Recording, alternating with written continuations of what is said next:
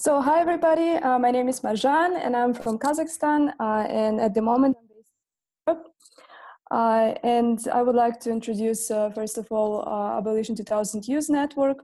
So it's a working group of young people for nuclear disarmament, and our main aim is to engage, educate and inform young people about the danger of nuclear weapons, about the actions needed for nuclear abolition, and also to engage them in the topic of sustainable development goals as well in connection with nuclear disarmament. And to come up with the statistics about our network, we have around more than 100 members coming from almost all over the world. So it's quite international. We have members from all nuclear armed states except North Korea. And we are having a network, which means that there are national organizations as well as a part of our network, in particular youth organizations. So to list some of them, we have CTBTO Youth Group, which stands for Comprehensive Test Ban Treaty Organization Youth Group. Then we have International Student Young Pugwash Movement. We also have students from IPPNW students. It's the International Physicians for the Prevention of Nuclear War, the student section, and many others. So these were the main ones. When it comes to our actions, I would like to tell about the recent ones that we have made, or the most often ones that we do. So for example, we had movie screenings of the documentary called Where the Wind Blew, which was talking about people from the United States and from Kazakhstan, from the Nevada test site and Semipalatinsk test site, sharing their stories about the impact of nuclear tests, and showing also, describing the stories of those people being affected, especially in terms of humanitarian consequences as well as environmental. We also had social media actions as well. So one of them to mention is Reach High for a Nuclear Weapon-Free World. So this was a very simple action to engage young people from anywhere. So the idea was to either take a picture or make a video of holding a peace sign and placing it up. And saying reach high for a nuclear weapon-free world in their respective. And we do have a compiled video of that, the short version, which is available in YouTube. I can also send the link probably later on. One of our major events that we have had 2 years ago was in Prague, in Czech Republic. This was the International Youth Conference that took place in 2017 in Prague. And the conference gathered young people from almost 19 countries. We had a very good regional coverage, and as a result of this conference, we have adopted a youth appeal for a nuclear weapon-free world, which had calls for countries to sign and ratify the treaty, the ban treaty, the nuclear weapons ban treaty. Then we also called states to adopt no first use policies, and in general called states to be active for nuclear disarmament. We have also highlighted the role of diplomacy as well, and one of the key features from the youth appeal was the topic of intergenerational cooperation, which Abolition 2000 is a great example of, because Abolition 2000 provides a platform for young people to collaborate with seniors, and by this we can see that the experience from older generation passes to younger generation, and that there is a bridge, the connecting bridge between them. I also would like to about that Abolition 2000 Youth Network is very supportive of global actions, and one of them was last year with the Youth Peace Week, which is a campaign by Peace Foundation in New Zealand, which is mainly focused on peace education and involving young people. So last year the topic was about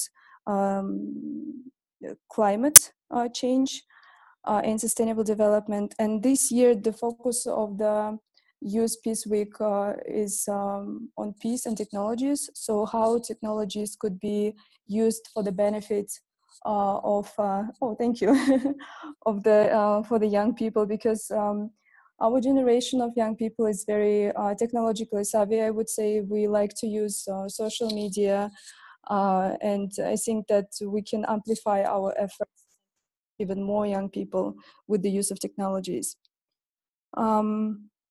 Then I would like to say that young people themselves cannot achieve a lot without support or without collaboration with others.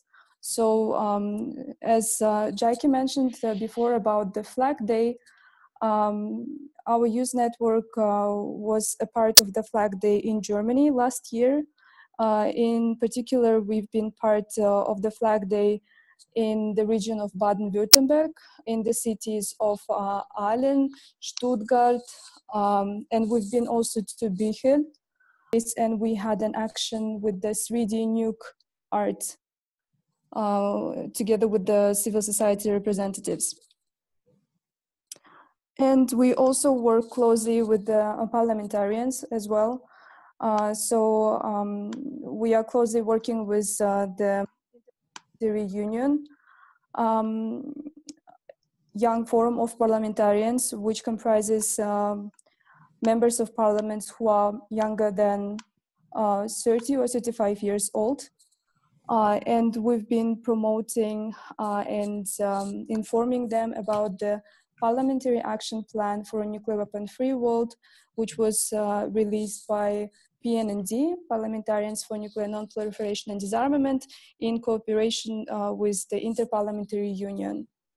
And this Parliamentary Action Plan is providing examples for not only members of the parliaments, but also for the civil society representatives or for any other interested people to see the examples of how to reduce the nuclear risks, how to